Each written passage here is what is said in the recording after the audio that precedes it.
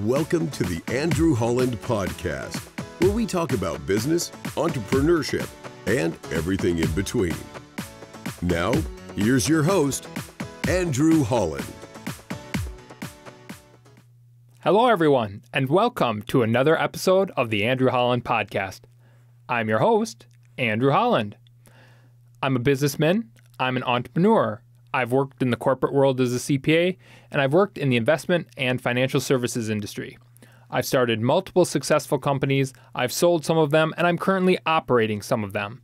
You can find more about my background and more about the podcast at our website, theandrewhollandpodcast.com. Of course, join us on Twitter. My handle is A Holland Podcast. That's A Holland Podcast, where we continue the conversation outside the podcast. I share business thoughts throughout the week, and we overall just have a good conversation. Lastly, subscribe to our YouTube channel, The Andrew Holland Podcast. That's where we post the video version of the podcast every single week on Wednesdays.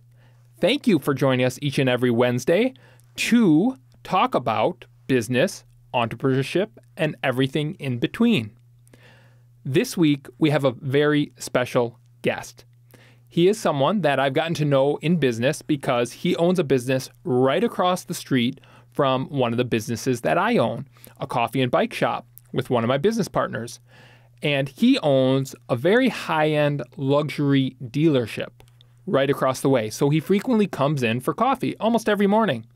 And over the last few months, I've had the opportunity to hear more and more about his background and his story and the struggles he went to get to where he is today.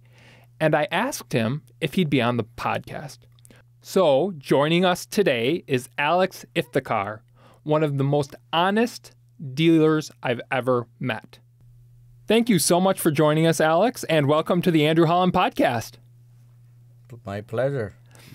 So give our listeners a little background of how you got started. I know you've told me the story when you were in an accident in Los Angeles. You didn't have a dime in your pocket, and now you're a successful businessman. You have multiple companies, car dealerships, high-end car dealerships, rental properties across the world. Tell our background, or give our listeners some background on how did you get there, how did you start, where did you grow up, how did you grow up, and how did you get this entrepreneurial drive that makes you so successful today? I think number one thing I was always for all my life, I always wanted to do something beyond my imagination. So I wanted to reach a goal in my life. I wanted to do something. I was not able to. Money wasn't that important for me, but I want to be able to have money to help other people out. That was my number one goal. That if I have the money, I can help people out. And number two, I always had a very strong desire to command something that I can control, something I can manage, something I can differentiate for myself from my other siblings. You know, most of my brothers are engineers or whatever they're employed. How many siblings do you have? I have 4 living brothers right now. 2 passed away. Okay. I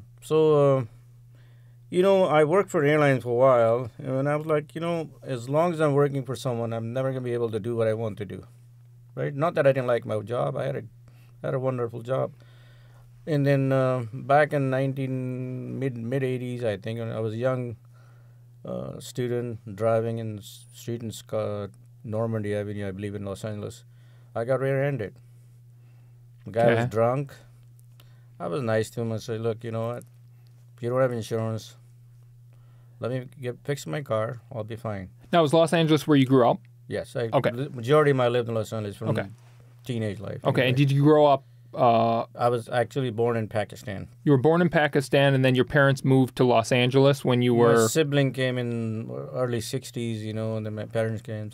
So, I came as a teenager. And were your parents, middle class? What were you rich, poor? I would consider them upper middle class. Okay, upper middle class. And what did they do for a living?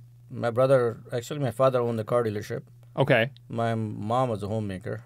Okay. And so I'll let you finish the story with this accident because it's so interesting, and then I'll ask you a few more questions about what makes you who you are.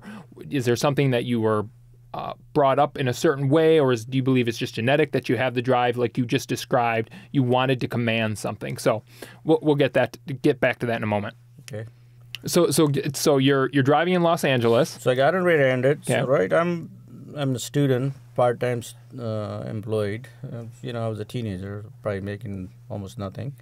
Anyway, so I during the conversation with this very wealthy individual he was quite old, I believe, in the 80s.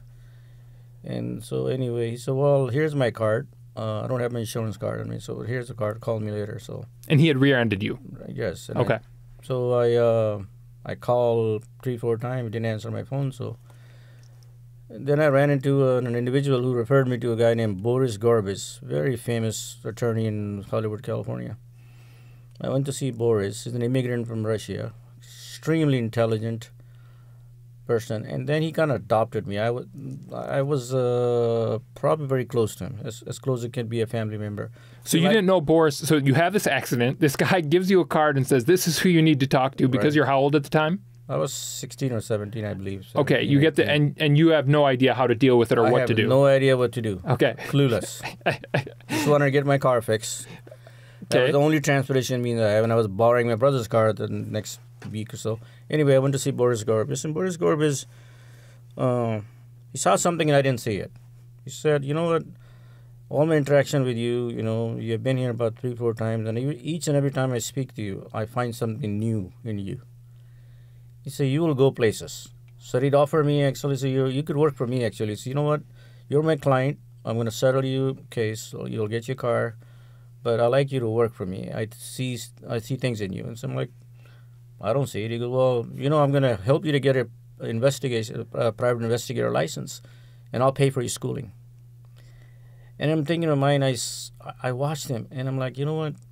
Most of the stuff he does, it doesn't matches my ethics. Maybe it's okay to be, a lot of stuff he's doing illegally is properly right, and it's done, and how things are done in legal system.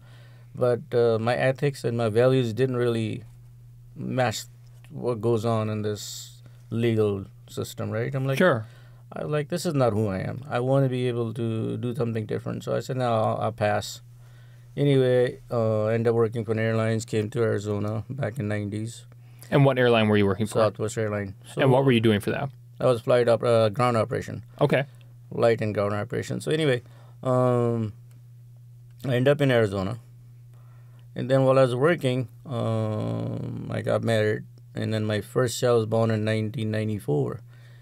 And I'm like, if I put my kid into a private school, he's probably going to turn out a better student than I was.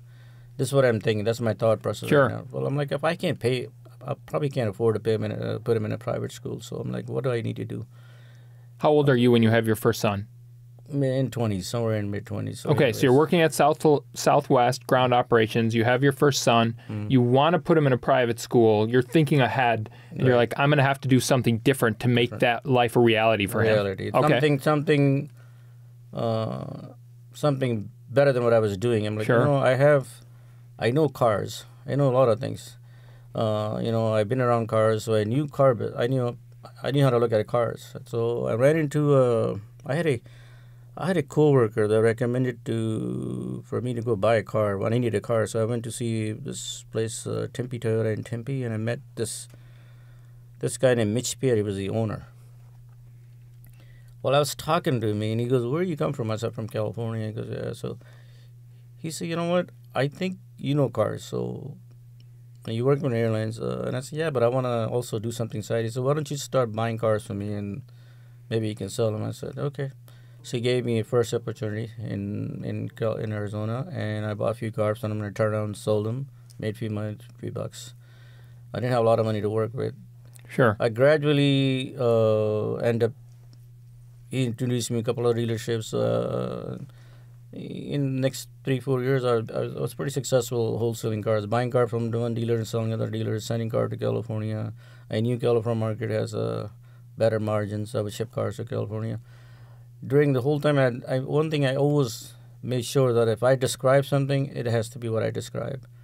So people start trusting me, taking my words for it. So, and that's a business. We've all had an interaction with a car salesman who that trust wasn't there. But if that trust is there, and I've had this experience personally back where I'm from in Wisconsin, once you find a car dealer that you trust, you almost never go anywhere else. I think majority of my success come from referral and repeat business. I always wanted to make sure, I told her very early in my my entrepreneur business, my car business, I said, you know what, I'm never going to hire a person on a commission.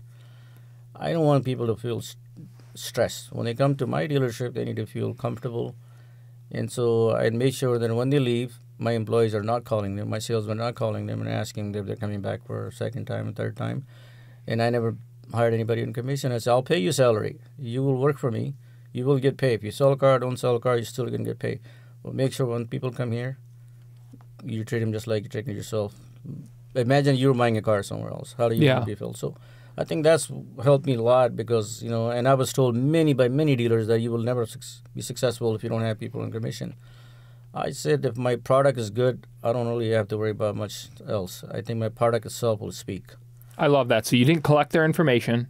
You didn't put them down on a spreadsheet and say they bought this expensive car. We should, you know, send something to them every 6 months, or we should, you know, call them 3 years and say, hey, do you need a new car? You knew that if you built the trust, you sold them a good product, and you were honest about it, that they would automatically come back. And they will save me millions, hundreds of $1,000s on advertisement. Because my best advertising is the person that buy cars for me, because if we go back to our business, our 60% of business is referral. So that saves me thousands of $1,000 advertising, you know. So I'm like, okay, if I sold somebody a nice car and they're happy with my car, so they may not remember that today. Maybe a year later they're going to try to trade not at my place. Maybe they find something somewhere else, and then if their car get appraised pretty close to what it's worth, okay, well, they're going to realize I got a good deal when I bought the car. Maybe they'll come back to me. It happens occasionally. People will say, you know, we went to buy a car that you didn't have, but when we realized our cars are probably much as worth as we thought it was worth, and so we're like, okay, we got a good deal the first time. Why don't we go back to him? Maybe he can find a car. And then we get a lot of business back there. And so that's one thing. And I didn't want to be normal way of doing business in car business. I thought normal is boring. You know, asking people and taking their personal information, calling them when they're having a dinner, interrupting their dinner. I thought this is totally not me, not our business, not my style. I'm not going to operate like that. I'm going to be a little different than that. And the last 21 or so years, and we've been successful. Every single year I've been in business, we've been successful. We haven't lost some money in almost 21 years I've been in business. Never lost money. All 20 years been successful. So I want to think about that. And for me and for our listeners, listen to what Alex just said. It is the antithesis of what you hear in our society in so many industries. First off, he went into the car business and you said, I'm going to do it completely differently. Why? Because it doesn't align with my values and my ethics, and it's not how I want to do business. And as you said, you had multiple people tell you you're never going to be successful. You said, I don't think you're right, because I know that if I adhere to my values and I treat people the way that I want to be treated, the rest will follow. Thank you for saying that and sharing that, because I think that is so often missed in business. Whether you're a small business, whether you're a large business, I think in corporate America, that concept, it's all about the bottom line. And the focus on the bottom line basically erodes away at the values and the honesty, and just treat others as you want to be treated. That actually, if you focused on, just like you did, has led your business to have not one single year where you haven't had a profitable year. And where did you get those values? Did your parents instill those values? I think my parents had a lot to do with it. I think my father was extremely honest. He was known to be the most honest car guy in car business back home. So he's very, very honest. So I think I got that from him. And then the only other thing is that I personally have very strong values. So I think, and I value things, and I'm like, okay, you know what? I may not make a lot of money, but I'll make a little bit of it. But I'm going to make sure this guy that buying car for me remembers me. And then I have people that come here that bought a car 18 years ago, and I'm like, I don't recognize them. I don't remember them. And I go back in the computer, look up their name, I'm like, oh, wow, this guy was there. My memory is not as good as it used to be. But I still said, okay, hello, sir. But this is always happens occasionally. And so money, in your mind, and it isn't, worth sacrificing your values. And if you focused on doing business the way you wanted, that just came. The rest just came. You know what helped? That I already had a job, so I was paying my bills regardless. So there was not much. I was working part-time. I was working a few hours. I mean, I was making enough money to pay my bills. So I was like, okay, I always have money, job. Yep. Why would I sacrifice and lose my values to make a few extra bucks?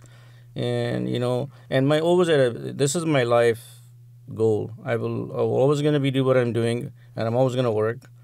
I'm just going to make sure when I'm going home, driving home, I'm not going to think that I've done something wrong. When I wake up in the morning, if I don't wake up in the morning, I always have that I didn't do anything wrong. I don't feel guilty. If I woke up in the morning, good thing, I'll go back to normal.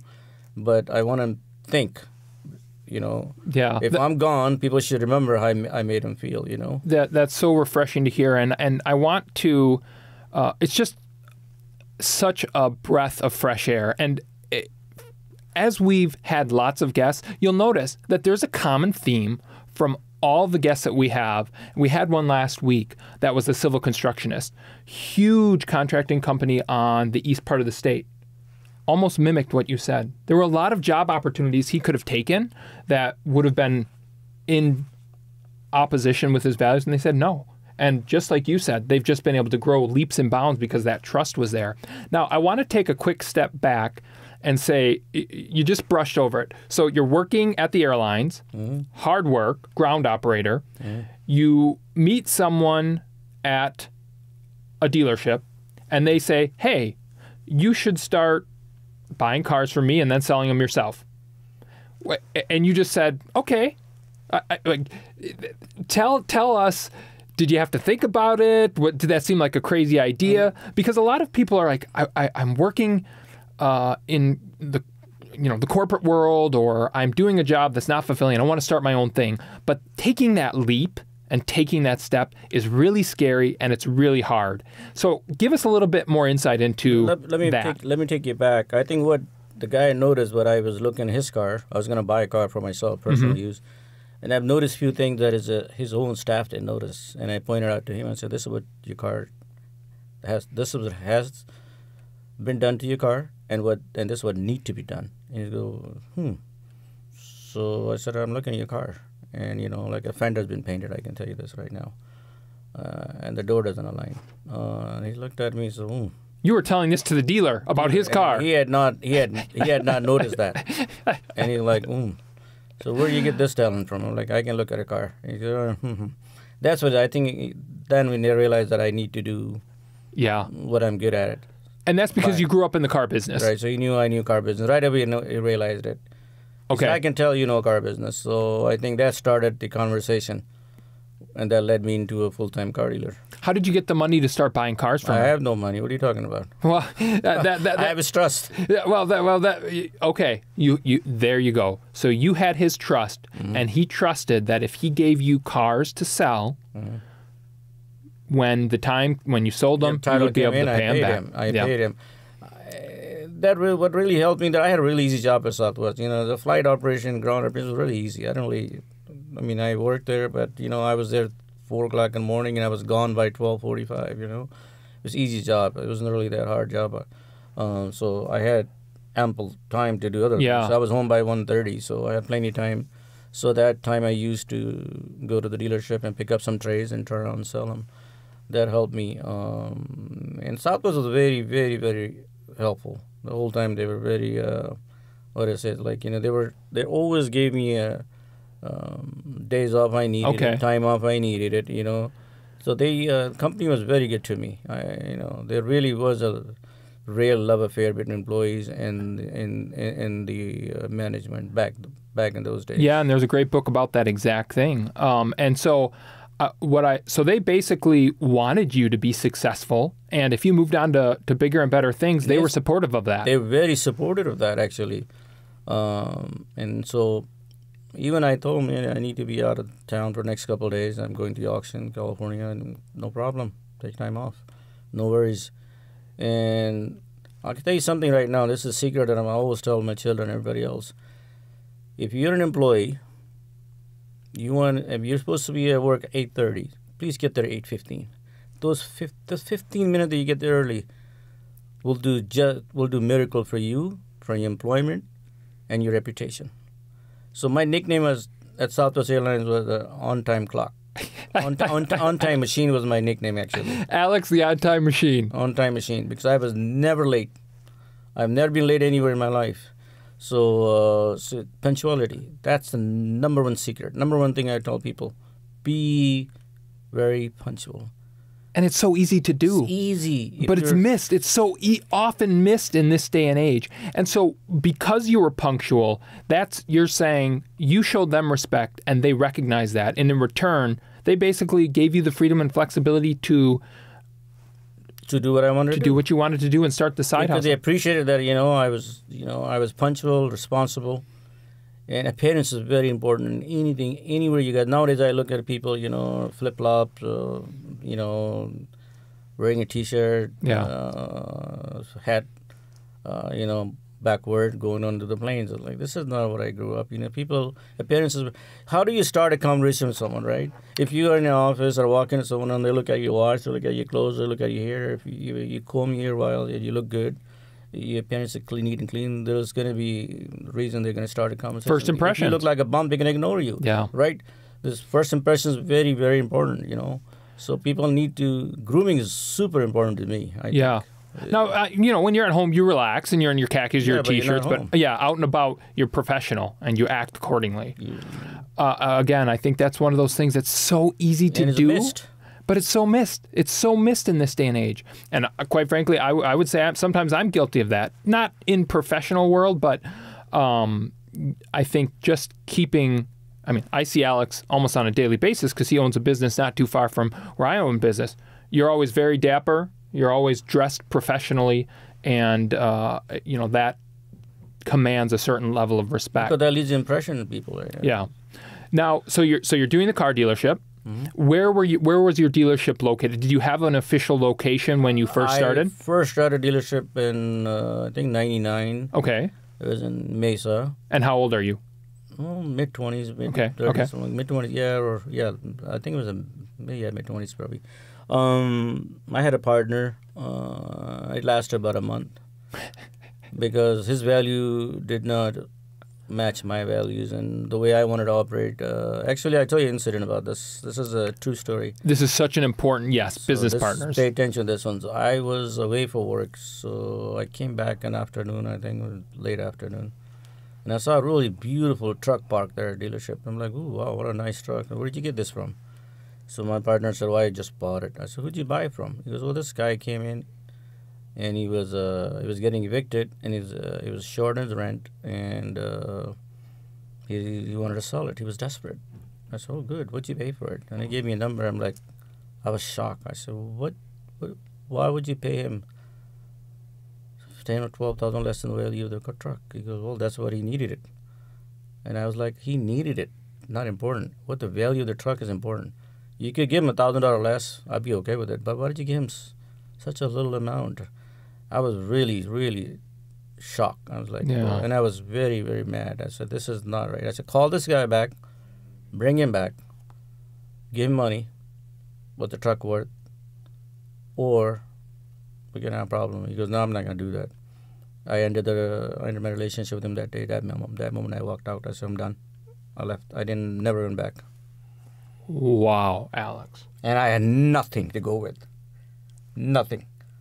And I came to this Scottsdale Road to this older gentleman, I think Harry Roosevelt. So you basically lost your deallership right there. Yeah, I walked away. And I went to Harry Roosevelt. I said, look, there's about 3 cars that I think I had bidded from a dealership that I still have. I went to Harry Roosevelt.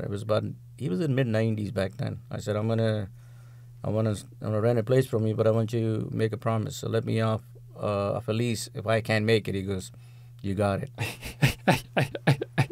And I started a dealership.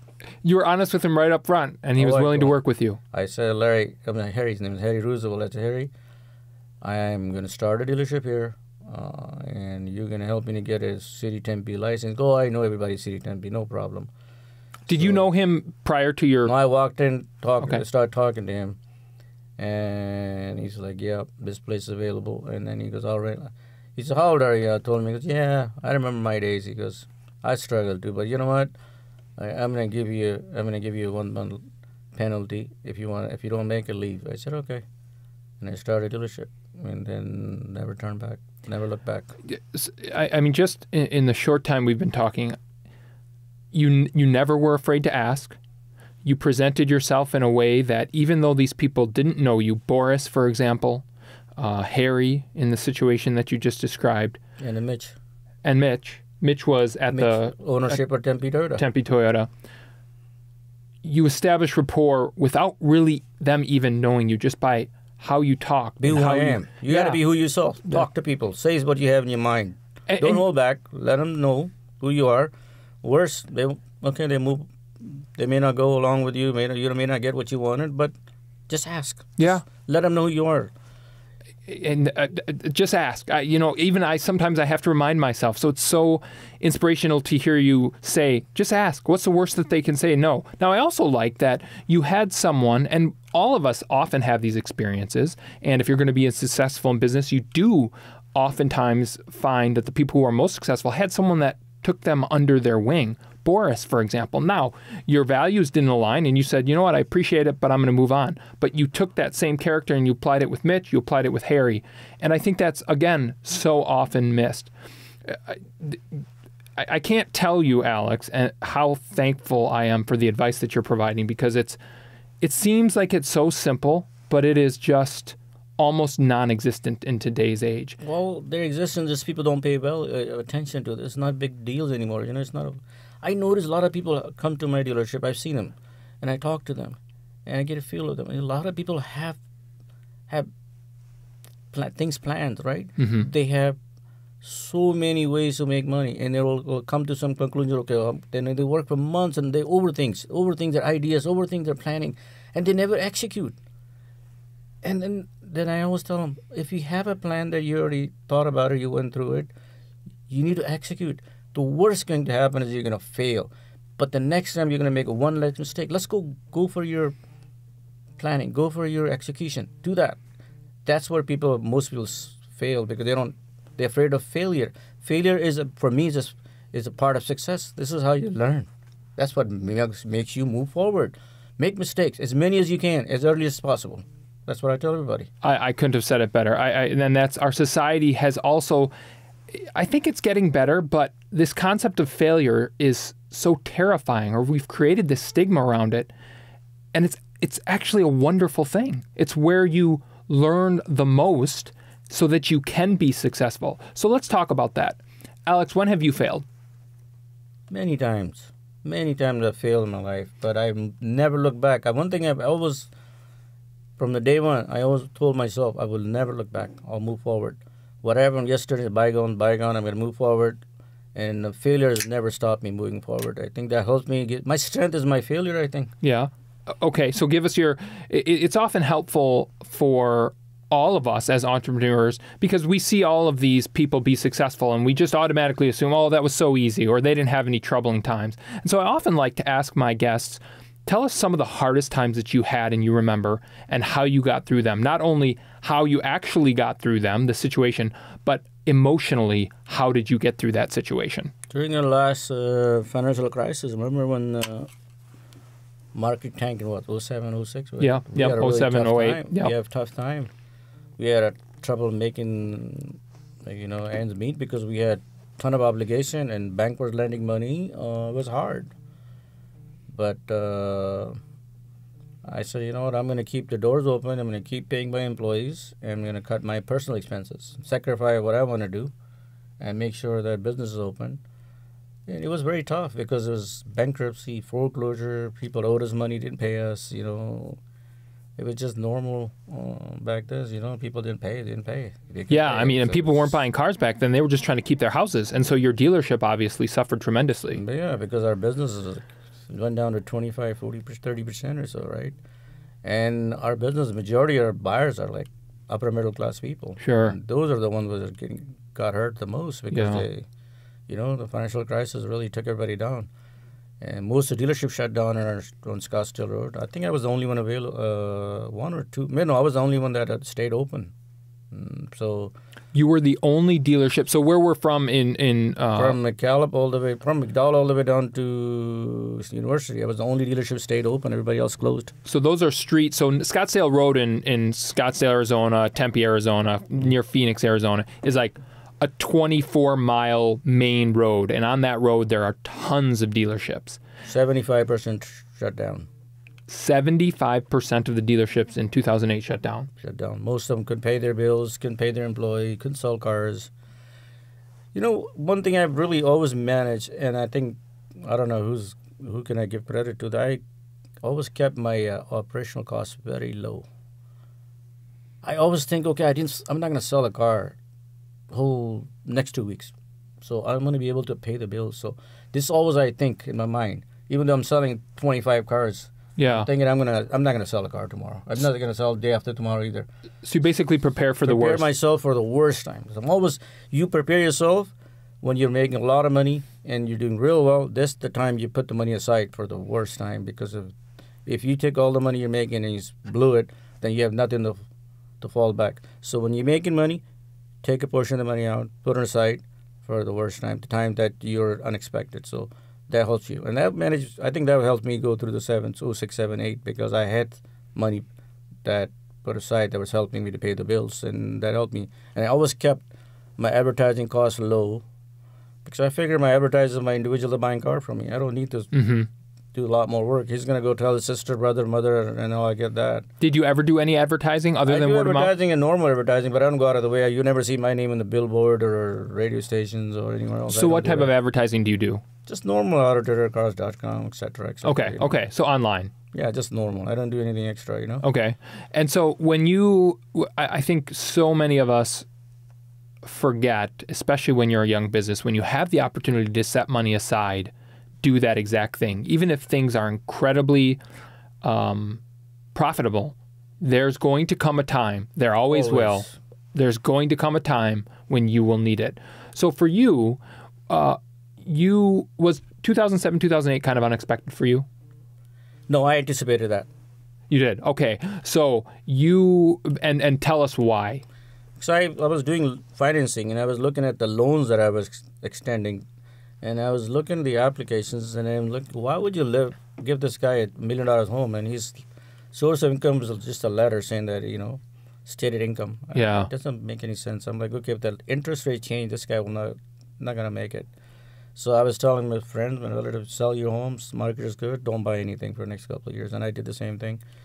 I didn't make any sense because banks were way too relaxed. Yeah. And I didn't feel comfortable. Like, a lot of the people are like loan officers, mortgage people.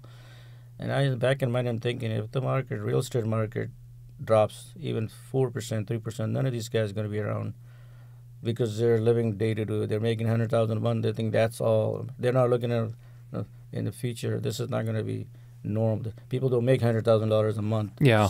In loan, as being a loan officer. Yeah. That was abnormal. That scared me actually.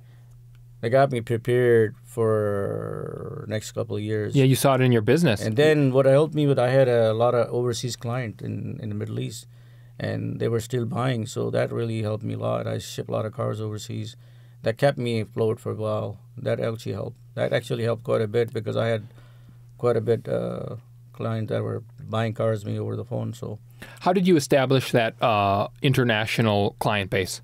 Through ASU students would come buy a car from me when they're going to school, then they go back and get a nice job, get a job. Their parents will call, and I think that was one reason I had established, a lot of connection in the Middle East. I mean, that's genius. Yeah, Arizona State University. Chinese. Yeah. And they were buying a lot of cars. Even European would buy occasionally cars from me. So that kept me afloat for a while. So how much would you say you typically set aside in the 2005, 2006, 2007 when you identified, oh boy, this is eventually going to end? 25%, whatever I was making, I put it aside. Okay. Like, this would pay my bills for the next... The way I projected, I'm like, okay, next 15 to 18 months, I'm probably going to lose money every month. So I figure out what my bill's going to be if I want to stay afloat. So I calculate that much amount and then I put it aside. Okay, that's going to probably bail me out for next year or so. And that helped me a lot. Yeah, and so you had the opportunity to potentially close, but you said, I'm not going to fire any of my workers. Nobody ever got fired. I've set aside money for this exact thing. You said something I think is incredible. You cut personal expenses. You, as the owner of the company, cut your personal expenses so you could keep it open during, quite frankly, the toughest economy that I've been alive in and that this nation has experienced, at least in the last century. I mean, obviously 1929 crash, but you cut personal expenses to keep it going. And you're burning through cash, I'm assuming. Right. You have to lead from the front, right? If you are not able to sacrifice, how do you expect other people to sacrifice their work for you? So you got to set an example. And your employee should never be able to differentiate the employee and ownership. This can't be two. It's got to be same. It's got to be same page. You got to be part of a team, right? You walk in, you need to make sure everybody's think they're not a member of the family walked in. So that's what I always made sure that I always go to the garage, help out my guys. I'm always out there, talking to these people, trying to get a feel. Yeah. Your employees don't look at you as the owner. They look at you as a colleague. That's why I have a long job. My employee's been there for years, 29, 19 years, 18 years, 16 years, whatever. I never treat them as an employee. I think the way I look at things is these are the guys, the reason I am successful, because if they're not there, I can't do what they do. So, my check writers are them, not me. That's another common theme across all of our guests is that exact thing. The people who are most successful recognize the value of their employees and they treat them exactly as they deserve to be treated. They are the business. They're the ones that make the business happen. And your employees look at you. I mean, there's no question. I mean, I've owned multiple businesses, and they will have respect for you when you treat them not as an employee, but as another human, as a colleague. Right, because they're more important than me. I can't do what they do, Yeah. And then you have to be there before they get to it. So I'm always at work before anybody, as you know, that I come early morning, have a coffee with you guys, and before the store's open, I'm already there. I walk in, I open the dealership every morning. Been doing it for years. I always I'm the very first one that walked in. Yep. You're the first person there, and you're the last person that leaves. That creates an every day. Employee. Hey, we need to be on time because he's already there, right? That helps. Yeah. You can't walk in 11 o'clock when it's your dealership open at 9. You missed out the most important part of the day. It's the first 2 hours. How your employee feels, what's missing, what need to be done. So you got to get there early. What drives you to continue doing what you're doing? Interaction with people. I love talking to people. I get very successful people and people that going through a rough time or a tough time. Having conversation with me is my ultimate success. It's pleasure, I believe. It's just what I enjoy. I talk to them. I get a feel of them. And it's not work for you. You thoroughly enjoy it. And then they're from all over the world. They're not just local people, right? Yeah. And I enjoy the culture, talking the way they speak and the way they interact with their family members, their spouses and the children. I just love it. I can close my store today and say, you know what, I'm done. I can walk away and I should be able to make a living. But, for the rest of your life and for your family. I mean, not able to make living. I can say that. Maybe in modest way, but coming to work is I just enjoy it. And that's what brings me to work. I enjoy talking to people. Enjoying just being around people from all over the world that come to our dealership, especially if Canadians here or Chinese or immigrants, whoever. It's just fun.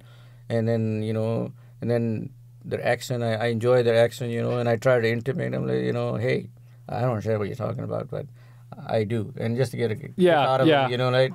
And then I do, it's nice.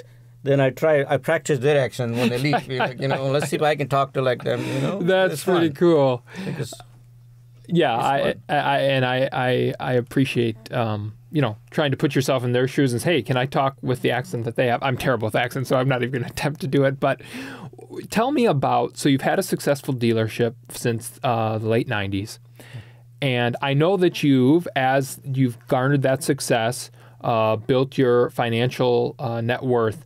You've invested in areas outside of the dealership. Talk to us about those. Well, there's always got to be a fallback, right? So you need to venture out. You got to have multiple. When you're successful, you're only going to be successful if you venture yourself out and you have other venues, right? So at the beginning, you're putting all your money into the business, and then eventually, it's stable. Yep. And then once it's stable, you venture out. You're diversifying. Because now the business in cruise control, right? Yeah. Well, you have time to get out and do other things, right? So you always got to do it. You can't put all your eggs in one basket, right? It doesn't work. Yeah.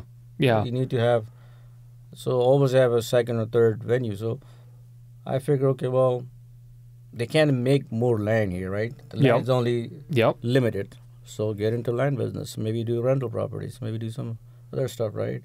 And so that's what you've been doing. If I see money, I buy anything. If I see a watch that I can turn on, make a few bucks, I wear it, I like it, and I'll buy it because, ultimate goal is to use it and sell it and get out of it, right?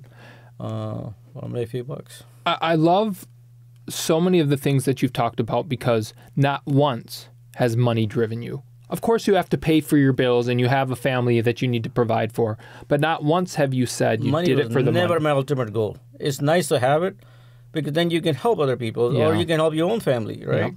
It's nice to have it.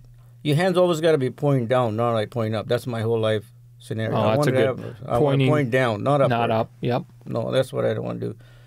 It's money is a part of life. It's important, but not the most important thing. I don't see that. I mean, most people do, but I don't believe that. I think money is just another part of your life.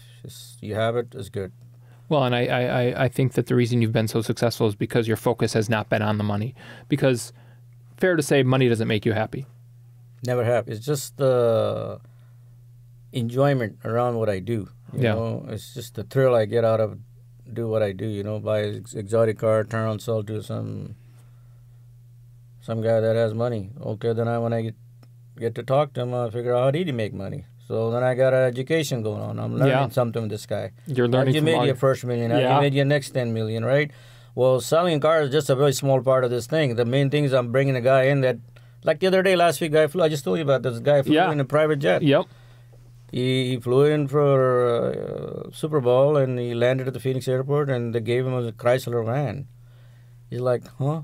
I booked Mercedes. Well, no, that's gone. So he's like, all right, no choice. He was driving by a neighborhood and he saw my dealership. He pulled in. And he goes, I've got two kids, really three little girls and wife, and I've got this Chrysler and we got all these fancy, beautiful cars. And I really am going to Super Bowl. I'm very close to Fletcher Cox and, I'm going to hang out with him. And that's someone famous? Yeah, it's a good place where you go. Okay. Anyway, he goes, I have a VIP suite and I'm going to drive this Chrysler van. So do you think you can help me? I said, I don't rent cars. That's not what we do here. We sell cars here. He goes, yeah, well, I'm only going to be here 3 days. So I started talking to the guy, and the first 30 seconds, I realized this guy is successful. I can just tell by talking to him, right? Yeah. His demeanor, his aura, I can tell. I said, I'm going to make an exception. I'm going to make an exception, which I'm going to do. I didn't tell him I'm the owner, right? I said, yeah, I love that. You didn't tell him you're the owner. No, I said, I'm not allowed to do certain things here, but I'm going to make an exception for you. I'm going to give you Lamborghini Urus. That's what you're going to drive today. He was like... A Lamborghini? Urus. And an SUV. I said, he was like, oh, I want something exotic. He was looking at, I think he was looking at a few of my Lamborghinis. He's like, I need an SUV. I'm like, okay, well, I got a Mercedes GLE 63, whatever. But he goes, yeah, I'm like Ferrari Lamborghini guy. So I gave him Lamborghini. I said, I'm going to give you the keys, give you insurance papers, and I'm going to give you this car to drive. Go have fun. So he took the car, and the way out, he handed me a handshake. Then I looked at it, he gave me a $500 tip. I'm like, huh? He goes, man, I'm going to pay you and thanks for helping me out. I'm like, I don't think he knows I own this place, and I don't think I'm going to tell him. I think that's such an awesome story, Alex. So you went to help him out. You didn't ask him for money or anything. No, I just said, you know what? I don't do that. I don't rent cars, but, You made an exception. I'm like, what is he going to do? Tomorrow we're closed. Monday's going to bring the car back. Yeah. No worries, Actually, I gave that $500 away to another guy, homeless guy. I didn't keep it. It wasn't for me anyway, so I kept the giveaway. The very same day I went and gave away. Regardless. Anyway. And then he came back Monday, turned the car in. He was very happy. Paid me quite a bit of money, which is fine. Then at the airport, he sent me pictures. He's flying with a private jet back to Austin. Again, it's just about treating people right and helping people out. Now, there's a story that is again, a lot of these stories have the same themes and principles. Value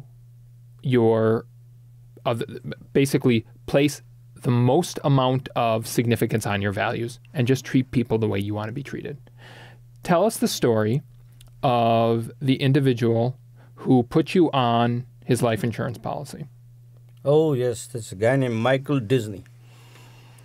So back in, I think, early 2000, 2003 and 2004, and I've got there was a dealership up the street that opened up, Morningstar Auto. So I was doing some business with him. There was a guy that used to do run around for them guys, a gopher type of guy. And so he would come pick up cars, and so I started talking to the guys. And then one of the guys that owned the dealership said, you know what, I'm going to be out of business. I cannot, this time stuff is, I don't think I can make it. But this guy you should hire and then give him an opportunity. I said, what year was this? This, I think, 2005, I believe. Okay, so maybe six, okay. 2006, yeah. So another dealership's going to go under and has a good employee that he wants to make sure is well taken care of and comes to you and says, will you hire this guy? I said, tell me something about this guy. How do you know him? He said, well, I met him in Albuquerque. He grew up with me. He was my childhood friend. He had some rough time. I said, what rough time? I asked him. I said, what did happen to this guy? What are you talking about? If this guy seemed really nice, very educated, very well-mannered, what did he go through? He goes, well, he was involved in, he graduated college, and then he became a cop in New Mexico, and then he went into DEA.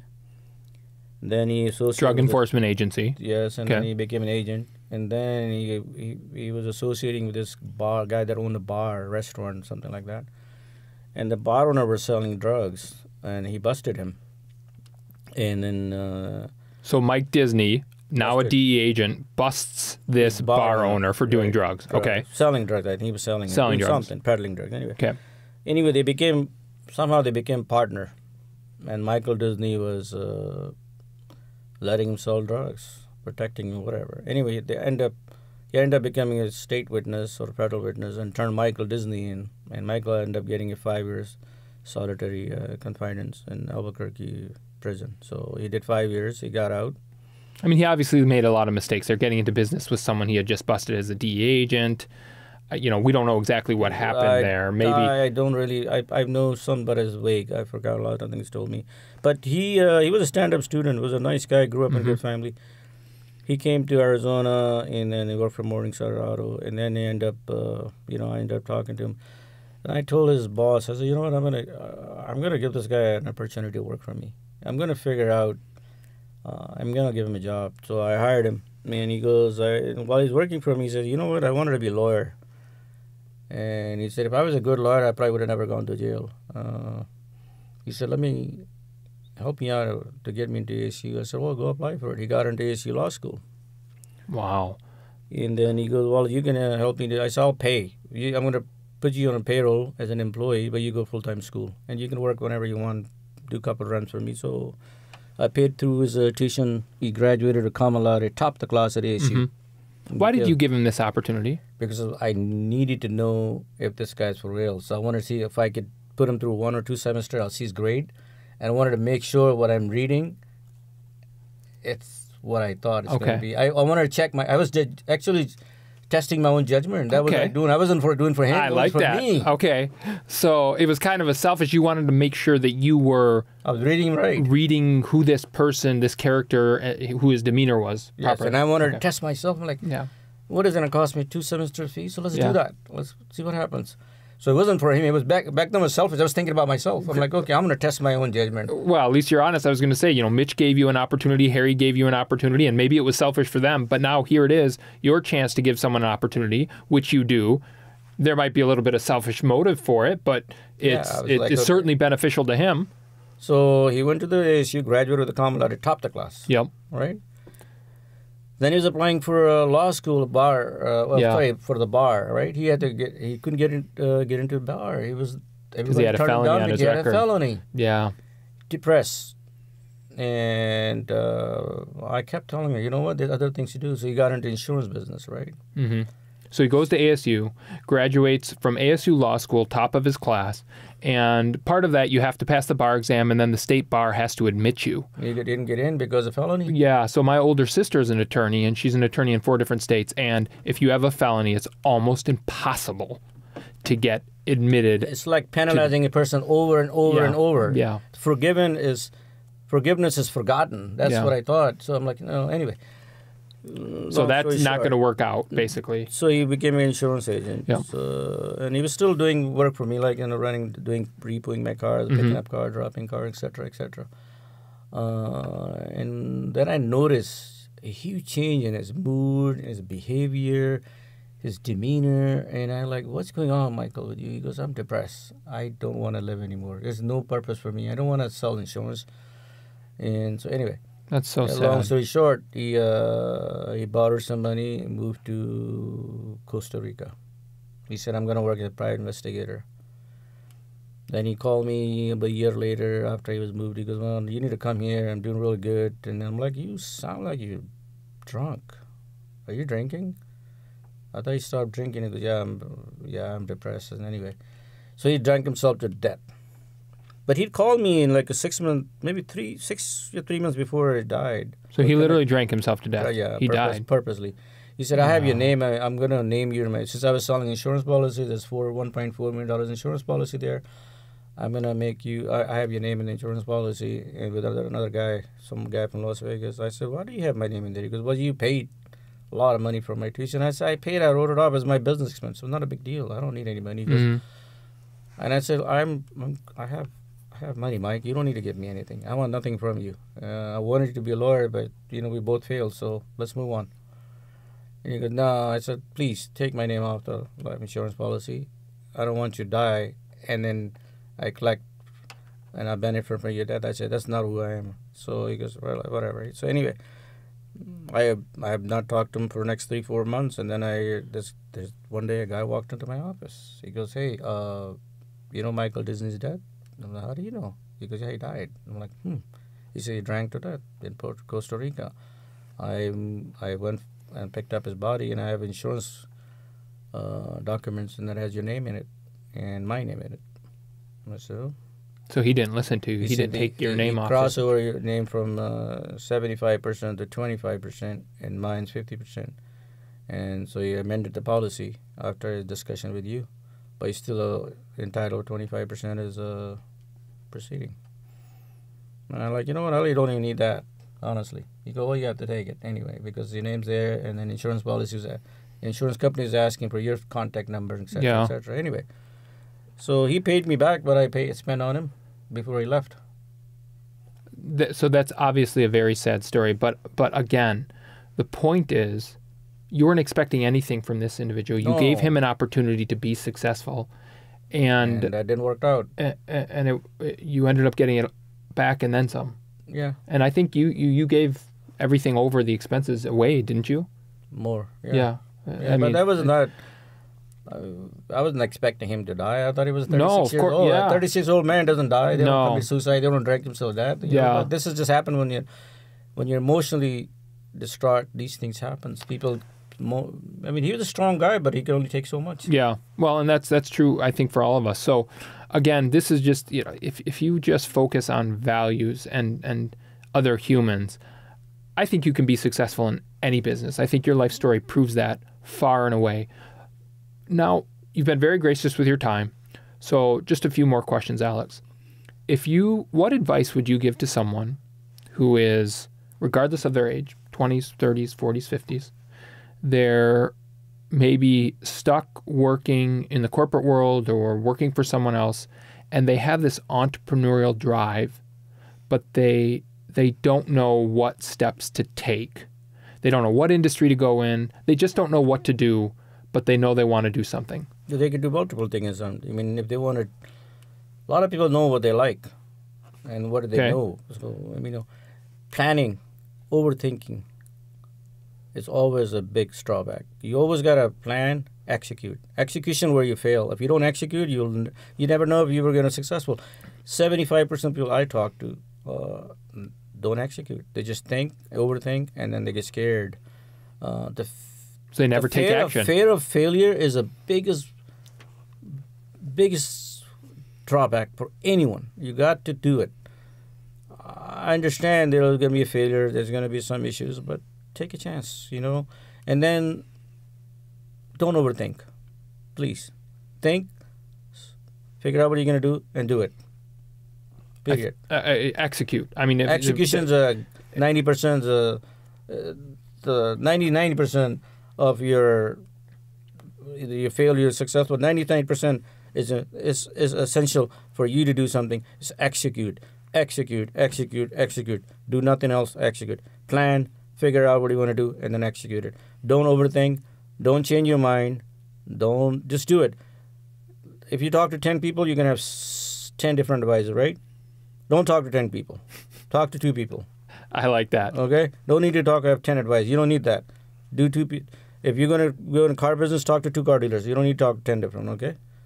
And then do what you need to do. If you want to sell medicine, talk to 2 doctors, 2 pharmacists, and done. Don't talk to 10 different people. So you're going to have 10 different opinions, confusion, and then you'll do nothing. You'll sit and move on, do something else, or do nothing. Don't do that. Do something. Be a doer. It'll just perpetuate the fear if you get too many people's opinions. Fear is the biggest drawback. Don't be.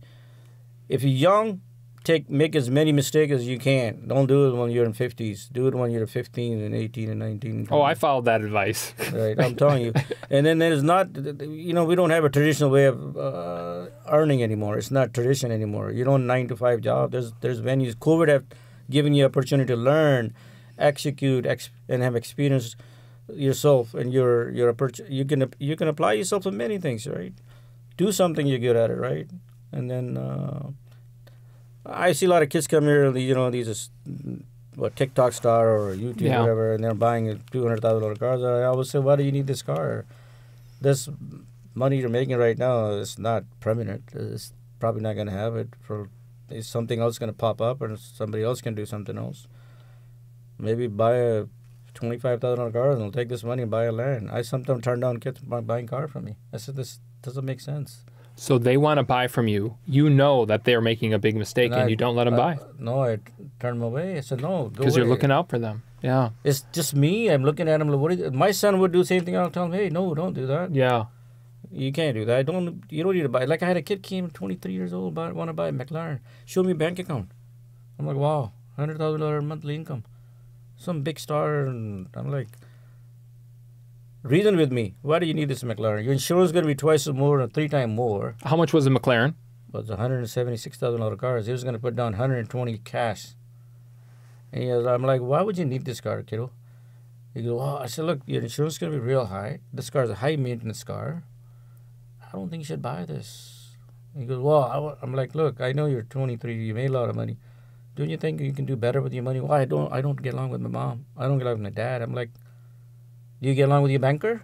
He goes, yeah. I said, you think the banker's looking out for you? If you don't think yes, then go talk to him. Yeah. And then he goes, yeah, but, I was like, look, I don't see you buying this car. I don't see you driving this car, honestly. I'd be afraid if you're driving my car. You wouldn't know how to drive this car. This car is hard to drive. He goes, what else you can buy? So, I'm going to tell you what. I have a really nice, beautiful BMW car. I'm not a BMW guy. What do you want? I want a Ferrari. I end up not doing business with this kid. He ended up buying a car somewhere else, though. He wouldn't take your advice, and he stubborn. Wow. I mean, again, ethics. I mean, that's just what you've just described. And I think, unfortunately, hopefully it turns out well for him, but more than likely the odds are not in his favor. I really haven't heard. I heard he was not doing well a few months ago, somebody told me. But he had come back. I think he did come back one more time. I am sure he came maybe twice. I'm sure he came one more time just looking for me. I wasn't there that day. I think I was out of the country. Then he came back again, and I'm not sure what happened. I think he was looking to trade car back, and he was upside down or something. I can't remember what happened. He crashed one of the car. I vaguely remember something happened. But anyway, the kid wasn't really listening, so yeah. I can only say something, So I love what you said. Even you practice this yourself. I looked at what I was good at, my skill set, and what I liked. It took me a little while to get there. I was working at Southwest, but when the opportunity presented itself, someone trusted me and I took the opportunity. You executed. Tell us one of the last questions here for you. Being in business is incredibly emotionally volatile. Very volatile.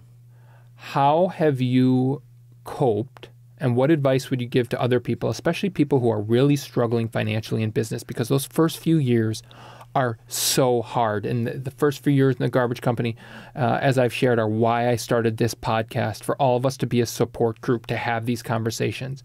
And so I always ask all of our guests, how have you dealt and coped with the emotional volatility that comes with being a business owner? And what advice can you give to someone who's having a really hard time dealing with that? Well, you miss out a lot of things because you're at work. Because as a business owner, you're never off, right? Your phone's always on. Yeah. So there's a sacrifice. You have to sacrifice. You miss out many occasions in your family. You know, you don't go to a lot of family parties because you're not able to go. Yeah, right? So learn to sacrifice. Learn to cope with it. You can't always everywhere, right? You got to be somewhere.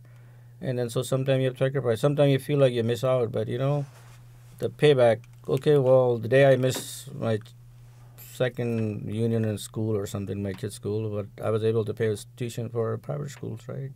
So I was compensating buying it, but I mean, that's a great. So you missed his second. They've got a celebration for every age now. Second grade, third grade, fourth. So yeah, we didn't have that when I grew up, right? So, yeah, me either. So you missed the second grade year-end party, but you were able to pay for their private college because you worked and you continued. So, there's a give and take, right? Yeah. I'm like, all right, so I'll get the next one. Yeah. Right, but I got better things. I got things more important than that. I'm committed to something else. Anyway.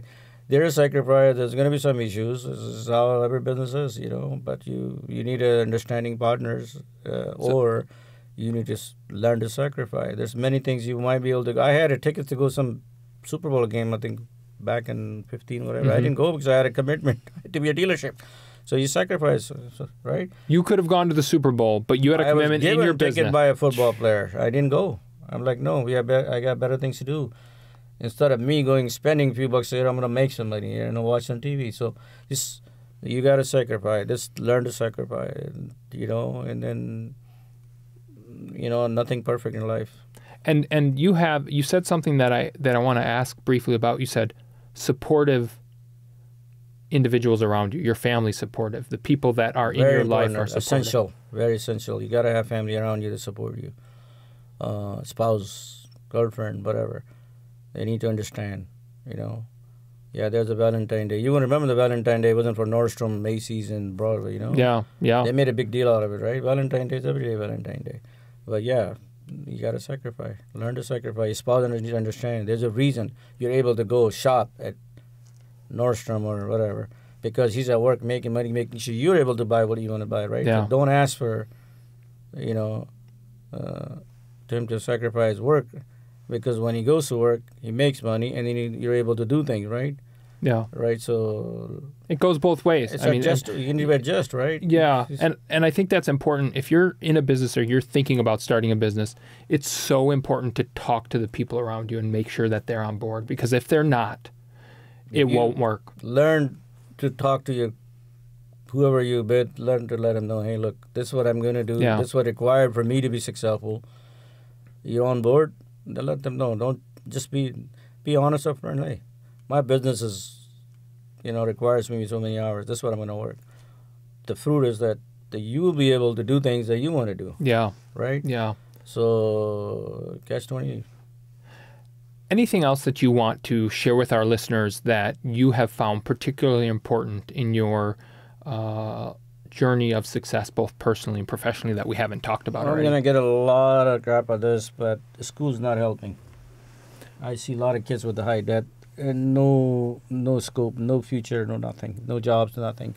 They come in with unless you're getting a professional engineering degree or like a medical degree, most of school really doesn't teach you anything. You're paying a lot of money, you're heavily indebted, and you get out of the school, you're making barely any money. Most of your money going to pay your loans.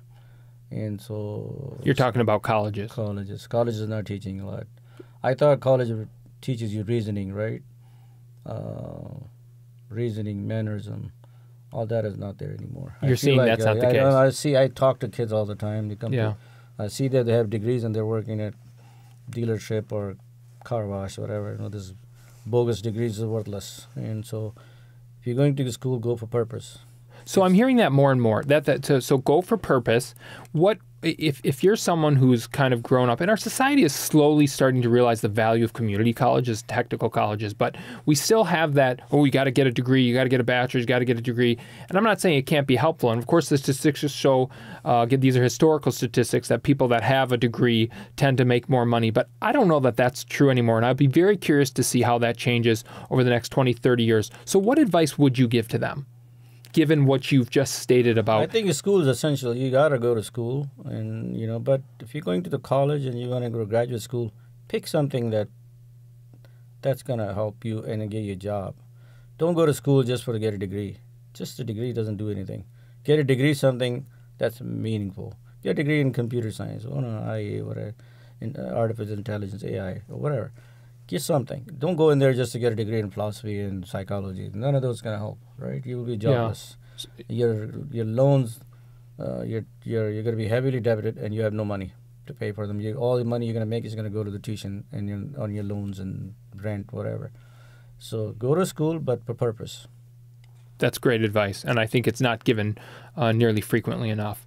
Alex, thank you so much. Thank you very much. This has been fantastic.